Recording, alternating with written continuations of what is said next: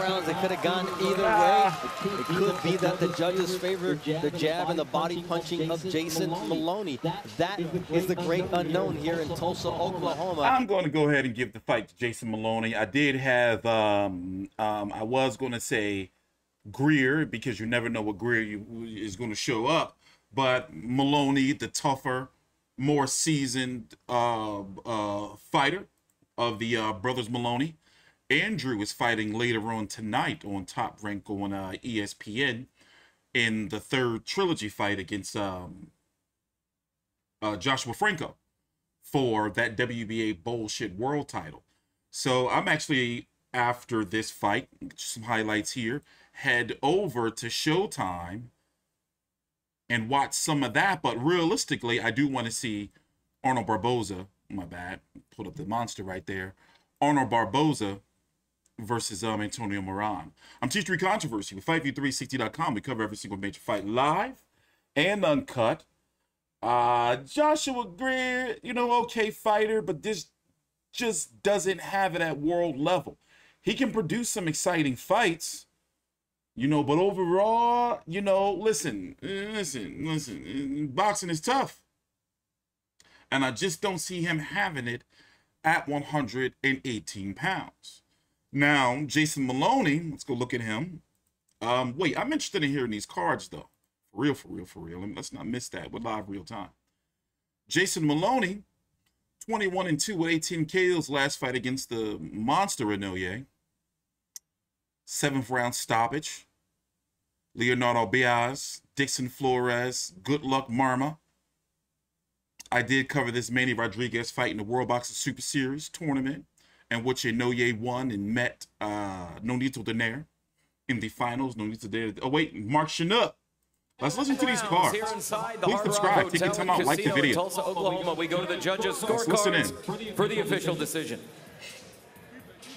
Henry Ellick scores the bout 98-92. David Sutherland scores the bout 98-92. Karen Holderfield scores the bout 96-94. For your winner by unanimous decision, and now the new WBC silver bantamweight champion, Jason Mayhem Moloney. I think Karen Holderfield with that 96-94 scorecard was more in line with what we saw in the ring tonight. Those 98-92 scorecards are a little wide for my taste. We saw two guys put everything that they had out there on display, and I thought that they both... We're going to get a post-fight interview. So let's go look at the rankings here on my beautiful website, FightView360.com. Go look at the 118-pound rankings. By the way, the link's down below in the description box. So solid win, comeback win for Jason Moloney right here. Now let's break down the champions. Donaire, WBC, Inoue, WBA Super, and IBF. By the way, the WBA now just has one champion at 118 pounds, and is looking like they may keep it that way, because Guillermo Rigondeaux, in just a couple of hours, is taking on John Real Casimero for this WBO, and you can't unify that WBA world title, so he dropped it. And Rasheed Warren or Antonio Russell, I think Antonio Russell was supposed to fight for an interim, but it's no longer an interim. You know, this news is coming from Boxing Scene's Jake Donovan. This is the fight that's coming up next. 2 fights where they just show Arnold Barboza. That's Nico Ali Walsh, who ESPN has been really giving crazy publicity to, and, you know, because his grandfather's Muhammad Ali. So here is a quick breakdown of the 118-pound division. Donaire, hopefully, we're going to get Donaire versus Inoue later on this year, or you know, early 2022. Hopefully. Now, platform issues, promotional issues, because Donaire was with Richard Schaefer Ringstar, Inoue Top Rank, you know, Bob Bam Ringstar Top Rank, you know, haven't worked together from my understanding ever. Carlos Balderas used to be a Ringstar, but now a Top Rank fighter. And as I said, Casimero's over on Showtime. He's going to be taking on Rigondeaux in just a few hours.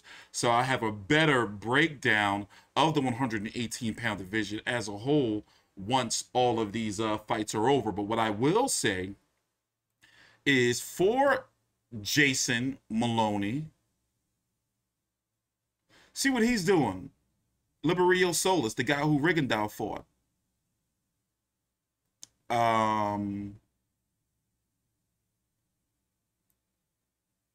Maybe see how, if he can do, you know, what Inoue did to Michael Desmoranis.